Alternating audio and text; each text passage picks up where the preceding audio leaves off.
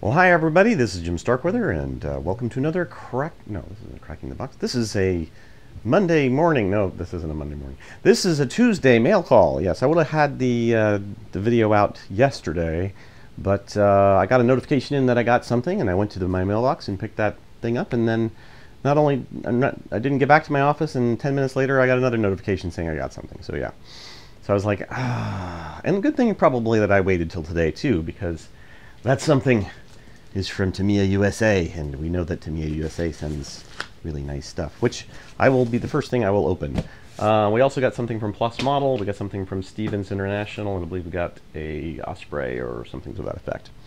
I'd like to start off and apologize to all my fervent or even semi-interested viewers out there that, yeah, I haven't been too good with the videos lately. I've been a bit of a procrastinator, I have to admit. I've been putting this off to do that and so forth and so on, so I do hope to get caught up soon. Otherwise I'm going to get buried in models. I mean, we're not doing too bad, but I have a backlog of things that we've kind of not placed with people, and we want to just get those things done in some one way or the other kind of scenario. For instance, the Tiger 1 initial from Dragon that you guys voted on the straw poll, that's sitting over there, and the T-10 Soviet tank, and the Panzer Kampfwagen 4 with MIT Panther turret. Anyways, and a lot of books that I haven't dealt with. And I did get an email from the kind people at Ammo by Mig reminding me that I still have many paint sets that I need to try to find homes for as well. And I'll go over those at the end of the video, so if you're interested in paint sets or something, stay tuned, and I will do a little bit of a kind of a impromptu kind of plug for the paint sets we have. But we do have this new item from Tamiya. Let's see what this puppy is. I have a feeling it could be the SU-76. Isn't that the one we're kind of all waiting for? We got in the... Oh no, we did get the SU-76. What am I saying? Not the SU-76. The... Yes, this one. The AMX-13 by Tamiya. So Takom just released 3 kits of this model, and now Tamiya has probably was on the bandwagon first, and Takom quickly kind of outdid them. But yeah, Tamiya obviously working on a brand new tooling. This is a never before released kit from them, and actually I think Takom might have beaten everybody else to the punch in terms of the first ever release. So we will be very interested in doing obviously the unboxing and passing this over to someone for a thorough build project / build review blog, something like that. But yeah, and I still have the AMX-13 series Takom kit here. I probably won't do a direct comparison because I don't really like to do that. It's sometimes unfair. But yeah, I mean, just briefly peeking at it myself, it looks very similar, obviously, but different because it's a different manufacturer. So yeah, we'll definitely check that out and be very interested in seeing what that one's like. What's gone on weekly, or what's gone on in the last week or two? Actually, it's been 2 weeks, right, since we did one last. Well, I had a comment in the comments section, which I actually did delete, and hopefully this person's watching, but I doubt they will be. You know, I get a lot of these comments from these random people who find my videos. This was on the Fat Boy low motorcycle we did years ago, and left a rather nasty comment claiming that I wasn't an expert on the, you know, on the motorcycle. How dare I do a review on something where I was not really fully versed in all the motorcycle, you know, blah, blah, blah, blah. Some people, I don't think some people realize, A, who I am, and B, you know, that, yeah, I'm doing a video unboxing or whatever on a model kit, not, you know, doing a critique on a St. James Bible or, you know, like doing something on something that you would never expect anybody to, you know, critiquing the current state of affairs between political nations like the Russia and the United States or whatever. Although I'm probably fairly well versed to do that. But, yeah, anyway, so yeah, he called me a geezer in that comment, which I thought was just, I started to respond to it, and then I was like, you know what, you're the kind of comments I don't like to see on YouTube, and to leave, I wanted to leave his comment up and respond to it, because I think that's also a valid thing, but at the same time, I don't want people to just get away with those comments, because it's kind of cyberbullying, you know, to just go to random channels and leave nasty comments that really aren't even, you know, not in any way constructive or valid in terms of, you know, not to hurt the whole free speech argument. I just think it doesn't make any sense to allow cyber bullying online, whether you're a big channel, a small channel, whatever. And of course, the big channels do have to deal with all that stuff, but I'm not a big channel. I know that. That said, I am a big website. In scale modeling, there aren't too many other bigger websites than ours, so that's why I'm not really hurt by a lot of these comments, because it's kind of like, yeah, well, that's nice, but yeah, I'm still going to keep doing things the way I do them, and I don't really care what you think. And that goes for all the, whatever, 3 of you now watching this that think that, oh my god, he's going to do more of this stuff where he's like not an expert, and I'm going to just like this. Go ahead, I don't care. I'm doing this because I need to, because it's like I'm getting sent these products for samples and so forth, and we have to do something with them, and I have to communicate out there to people that we have them and so forth. It's a responsibility, not an ego thing. If I was doing this as an ego thing, I'd do them a lot differently, for one thing.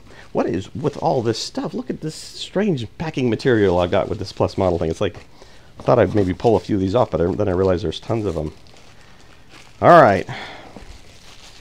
So, let me just get a couple of those out of the way, or some of them out of the way. All right, so we've got a lot of things here from Plus Model.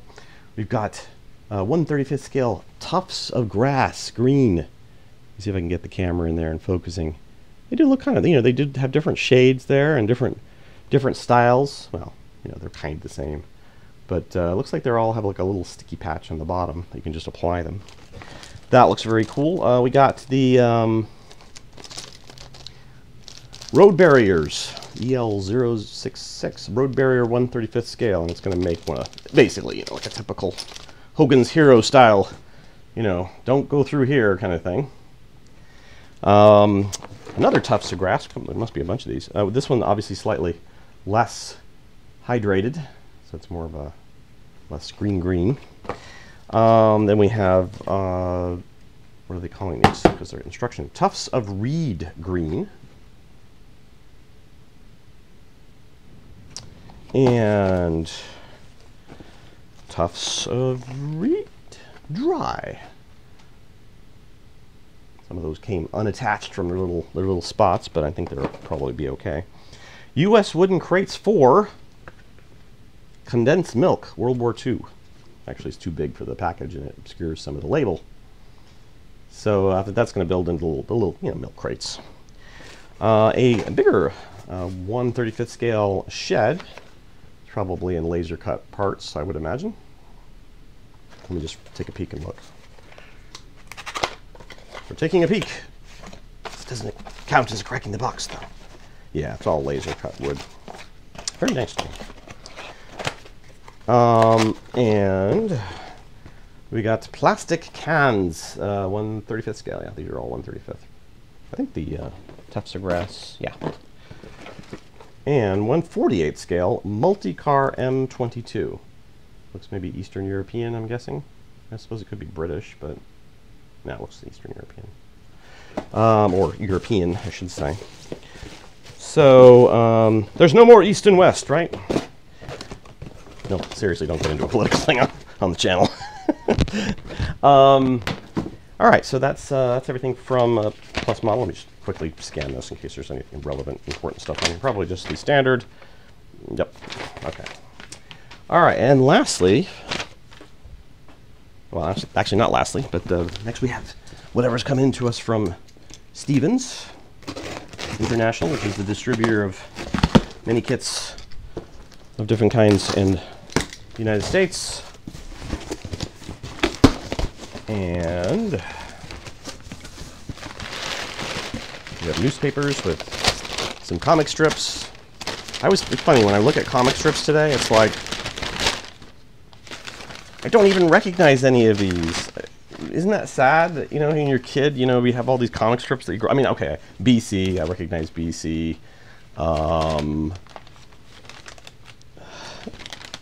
BC, I recognize BC, that's pretty pathetic. Dilbert, okay, I recognize Dilbert, even though I never really read Dilbert too much. Shoe, okay. The Born Loser, okay, I recognize that. Some of this side has the classics on it, I guess. What we can call those the classics. But, yeah, all these other ones I do not recognize. They're just all, like, new. I get it, all the guys that were writing comic strips when I was younger, even in my 20s or whatever, they're all retired now, so, or died, like Charles Schultz. That was really sad, Charles Schulz passing. I felt like that was just unfair. He should have been allowed to live forever. All right, so we have, actually from a new vendor, apparently, RS Models, or a new manufacturer. 1/72nd scale Curtis Hawk 2. I have a feeling Rowan may be asking for this one, or at least interested in it. But potentially he may have already even gotten it. And we have the Soviet MTLB. Now what's interesting, actually, I think I just saw a very similar vehicle to this in Armored Warfare yesterday. It was a Polish tank that had a turret on the top, but it was definitely this style configuration. So I'm not really familiar with this at all. Let me know if you guys are interested in seeing a cracking the box on this. Otherwise, I'll probably just pass it over to one of our competent Russian/Soviet reviewers. Probably still pass it on after that, but if I did the cracking the box. All right, and then from Osprey, we got in the Valentine Infantry Tank 1938 to 1945. And this is by Bruce Oliver Newsom, PhD, illustrated by H. Mooreshead. All right, well, that covers it in terms of what we just got. The magic of editing. We are now inserting ourselves in this little scene because guess what? Yeah, while I was getting this video ready to put up, I get another email saying there's another box there at the shipping. So I went home for lunch and I picked it up. It's from MRC. Let's quickly take a look at it. So I will still follow up at the end of this video with all the stuff I said I would follow up with, and then, you know, go on this long diatribe about something. But anyways, you can just stay for that if you'd like, or you can just watch this, and I think we'll be at the end. So, all right, they sent us bubble wrap, much bubble wrap. Oh look, it's like a what do you call those things? You know, they like a little frock bubble wrap. Yeah. All right, looks like we got 2 aircraft. We got a 1/48 scale F8 F1/2, right there, I think. USS Tarawa. So not sure that's a re-release from Academy or a new kit, but it's similar to another kit we got. Well, actually, that was 1/72nd scale, I think. Hold on, we look. Yeah, thinking of the that one. All right, and then we also got the F-15C MSIP-2 California ANG 144th Fighter Wing. I wonder if those are guys are near us. We have a Air Force Reserve base near us in Fresno. So ANG, California ANG. Anaheim something? I have no idea what ANG is. But this is a special edition with limited availability. 1/72nd scale. And yeah, so we got that as well. So thus endeth the insertion. So again, if you're interested in any of these samples, just in my quick little pitch for contributors here, we do have spreadsheets on each of our websites. So in this case, it's mostly going to be Armorama, although this would be on Aeroscale. And those, you can find links on the homepage, or you can click the link where you can find the link underneath in the review section that says available samples or want to publish a review. There's actually, if you click on now, because I just fixed this, if you click on the want to publish a review link, which is kind of in the middle of the page, it's in this little area where we have all our reviews listed.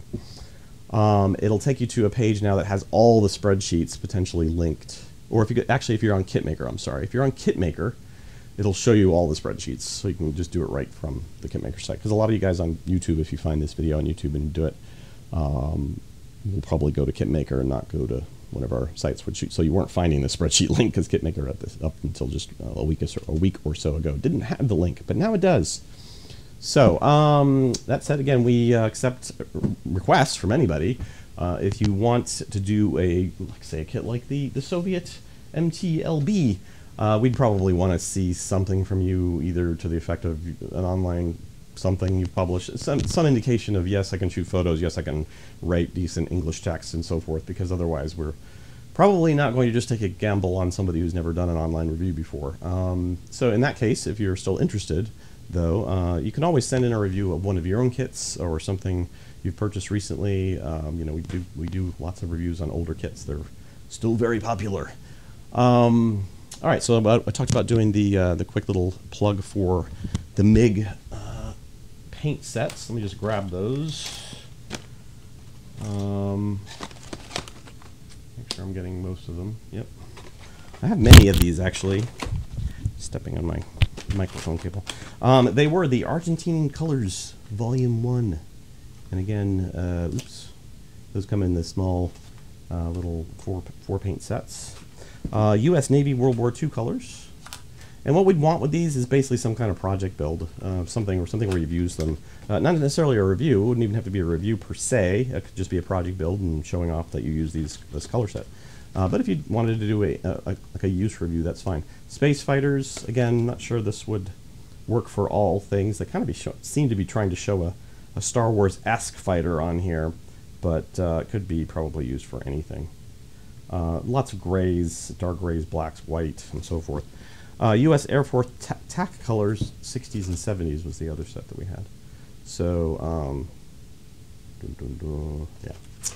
And I have lots of other sets too. I also have these small metal, the MiG, ammo by MiG metal pigments. These are acrylic color paint sets or paint individual items.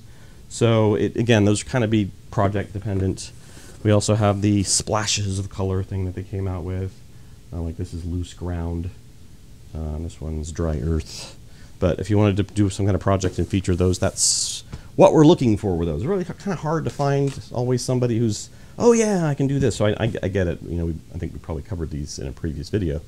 But they're still here. We don't have them listed on the sheets because it would be kind of, the sheets would get really long with all these small individual items. Sometimes we don't list, for instance, all the plus model items because I'll probably do some kind of mass coverage thing on these, or we'll send out the ones that are obviously the bigger items and so forth. So I wish we could review. I mean, I'm saying this to the manufacturers and vendors who might be watching our videos, but I wish we could review everything we get. But unfortunately, this isn't everything we get. We get like, you know, more items sent to individuals who, you know, run the various different sites, and this is just the items coming in directly to me. So yeah, we deal with a lot of review items annually, and we try to give them some level of coverage like this video, but you know, it's not like we can come up with a reviewer writer for everyone. And I wish I was like 5 people. I could just clone myself, and also I could maybe hire people, but yeah, I don't quite make that kind of money running the site. You know, it's enough for me and my wife and so forth to